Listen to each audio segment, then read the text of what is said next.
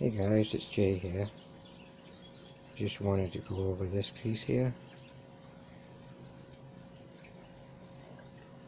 As you see, it looks like a giant axe, and that is exactly what I think it is.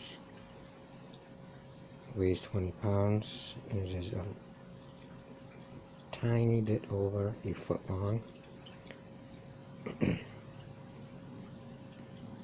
It's made out of granite with a high feldspar content. And you can see the coloration of the granite is like a pink type of granite, or salmon color, or peach. You can see towards this back end down here how it is how it cooled down a lot faster, and up here is more crystalline, bigger crystals. You can see the size of the feldspar crystals and the other crystals. So this end would have been the end that cooled a lot slower. So it would have grown up like this in the ground, making those bigger crystals. This weighs 20 pounds. 20 pounds is a heavy axe. This is why I think it's an axe.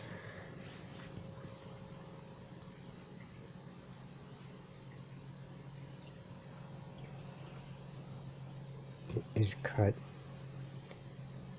in the same way, with the same characteristics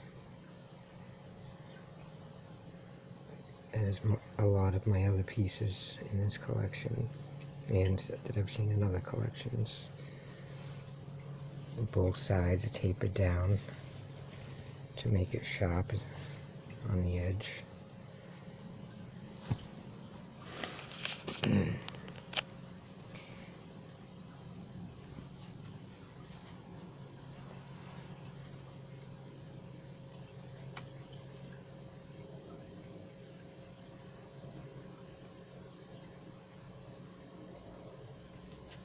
You can see where it starts to taper down and get thinner and thinner, more gradual on this side, a steeper angle on this side, indicating chopping from one side or the other, either a left or right hand chop.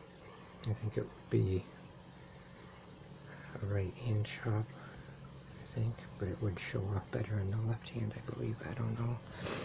But if we look at it from here, you can see the edge. Some of it's been chipped off, of course.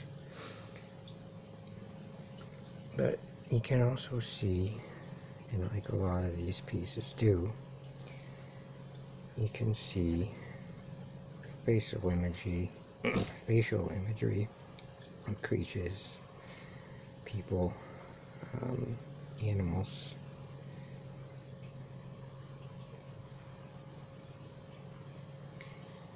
I've got a couple of the smaller axes, and on the front side of the axes have very defined brows, nose, lips, and chins. This one you kind of have to use a little more of your imagination in that 3D scape. Picture an eye up in here, and this being the brow, this being the hair. This is the cheek. The jawbone is down here with the teeth, and there's the nose.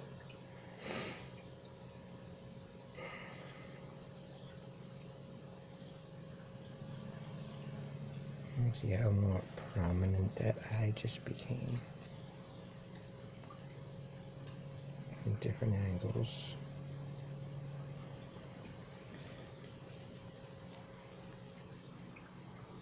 Of course, this would be the business end, the last thing you saw.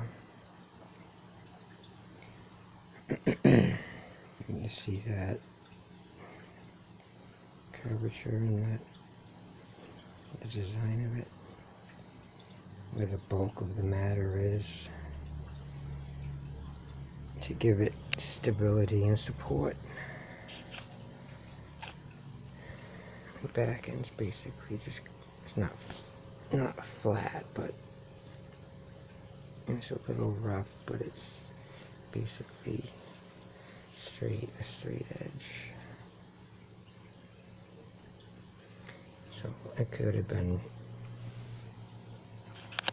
on a very large stick. A very large stick indeed.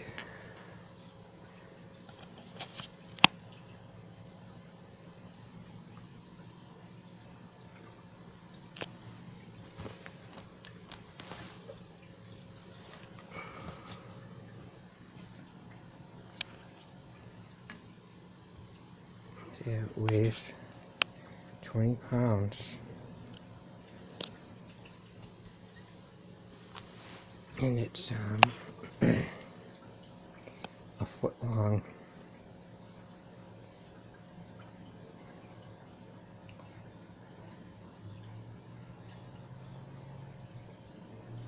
And I hope you guys like that.